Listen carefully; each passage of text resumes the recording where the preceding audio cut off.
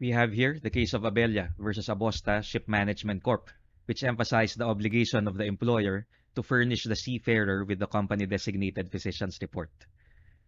Gregorio was engaged under a 10-month employment contract by Panstar Shipping Company Limited or Panstar through its agent, Abosta Ship Management Corporation or Abosta, to work as an oiler on board the MV Sino Trader.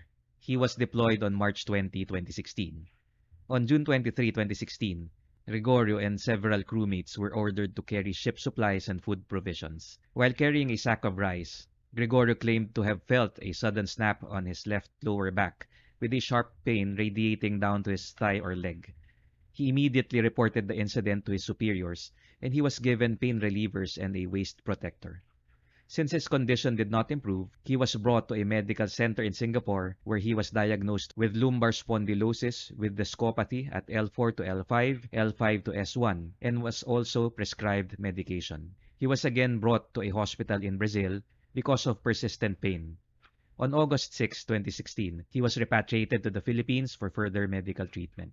Upon arrival, Gregorio immediately reported to the company-designated physician on August 8, 2016. After running a series of laboratory tests on Gregorio, the company-designated physician diagnosed him with herniated nucleus pulposus L3 to L4, disc protrusion L5 to S1, and L4 radiculopathy, and recommended that he undergo physical therapy. Gregorio claimed, however, that the employer ceased his treatment and rehabilitation on February 16, 2017. During a conference held on February 20, 2017, the employer informed Gregorio that he suffered from grade 8 disability and offered him the corresponding disability benefits in the amount of $16,795. Gregorio requested for further treatment or an improved monetary offer, but his requests were denied. On April 25, 2017, Gregorio consulted his personal doctor, an orthopedic surgeon, who diagnosed him with disc protrusion L5 to S1 and radiculopathy and declared him permanently unfit for sea duty in any capacity. Gregorio instituted a complaint for payment of total and permanent disability benefits against the employer. According to Gregorio, the company-designated physician failed to timely issue a final medical assessment. He emphasized that the employer was not able to present any final medical assessment even during the mandatory conferences before the Office of the Labor Arbiter. The employer contended that based on an alleged November 22, 2016 medical assessment issued by the company-designated physician, Gregorio only suffered from a grade 8 disability. The employer posited that said November 22, 2016 medical assessment should prevail. Said employer also stressed that Gregorio failed to provide a copy of the medical assessment of his personal doctor of choice prior to his filing of the complaint.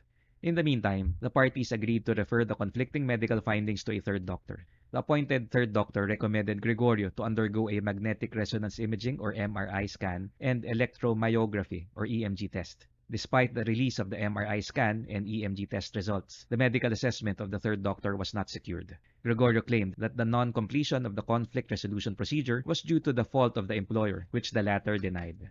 Is Gregorio entitled to total and permanent disability benefits?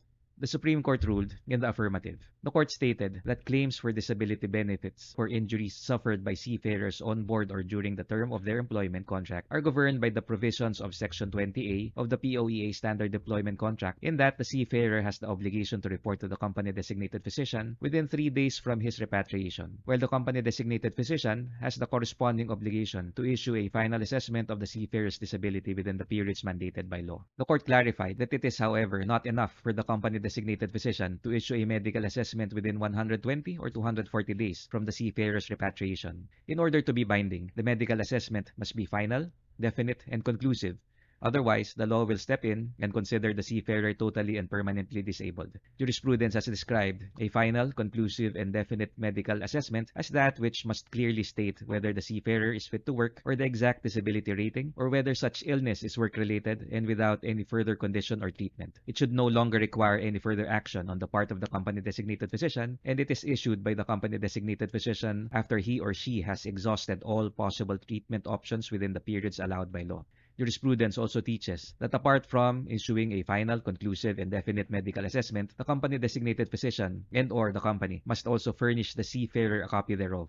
To require the seafarer to seek the decision of a neutral third-party physician without primarily being informed of the assessment of the company-designated physician is a clear violation of the tenets of due process and is not countenanced. In the present case, the court found that the company-designated physician failed to furnish Gregorio with a copy of the November 22, 2016 medical assessment within the periods mandated by law. The court also found that Gregorio was informed of his grade 8 disability rating only during the conference held on February 20, 2017 before the Office of the Labor Arbiter. The court stressed that a verbal notice of the seafarer's disability rating is not enough. The reason for furnishing the seafarer with a copy of the final medical assessment is to afford the seafarer the opportunity to evaluate the same and decide whether he agrees with it or not. Should the seafarer disagree with it, he ought to bring the same to an independent doctor who can only get a better understanding of the opinion of the company-designated physician through a copy of the latter's medical assessment. In the present case, the court stated that Gregorio cannot be expected to make an informed decision on the medical assessment of the company-designated physician based on a mere verbal declaration of his purported disability. Said the court, insofar as he is concerned, no final medical assessment was issued by the company-designated physician to contest. As such, Gregorio need not seek the opinion of an independent physician, more so refer the matter to a third doctor. Without the proper notice of the November 22, 2016 medical assessment to Gregorio, he was already deemed totally and permanently disabled by operation of law, and therefore entitled to the corresponding disability benefits under the POEA Standard Employment Contract. The medical assessment of Gregorio's personal doctor, as well as the absence of a medical assessment from a third doctor, became immaterial. The court added that the November 22, 2016 medical assessment, as an attachment to the employer's position paper, was furnished Gregorio on September 8, 2017, or 396 days from his repatriation. For the court, the final medical assessment of the company-designated physician was clearly not furnished to Gregorio within the 120 or 240-day periods mandated by law. The court ordered the employer to pay total and permanent disability benefits to Gregorio.